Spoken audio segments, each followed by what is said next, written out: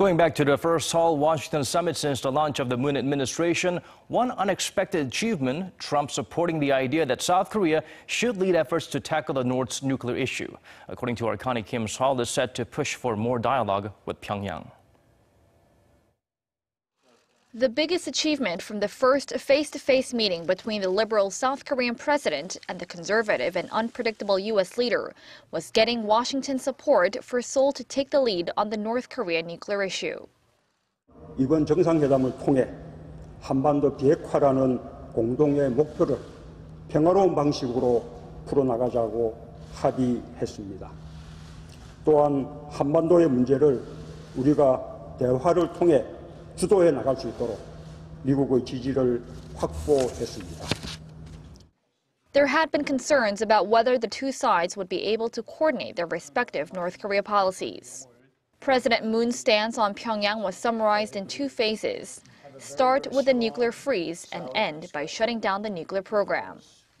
The Trump administration, meanwhile, focused on a policy of maximum pressure on the North, putting more emphasis on sanctions for the time being. However, to the surprise of many, the two leaders' joint statement said President Trump supports President Moon's aspiration to restart inter-Korean dialogue on issues including humanitarian affairs, raising hopes for a step forward in humanitarian exchanges with North Korea. Well, it's going to talk about basic humanitarian issues such as supplying humanitarian assistance in terms of medical supplies, food assistance, probably in exchange for accelerating people-to-people exchanges between the two Koreas. One of the major objectives on the part of South Korean government is to speed up the reunion of separated families.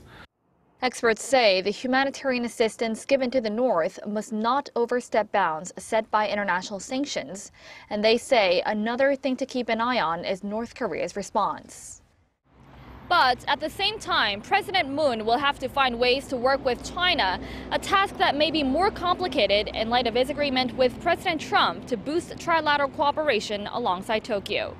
Connie Kim, Arirang News.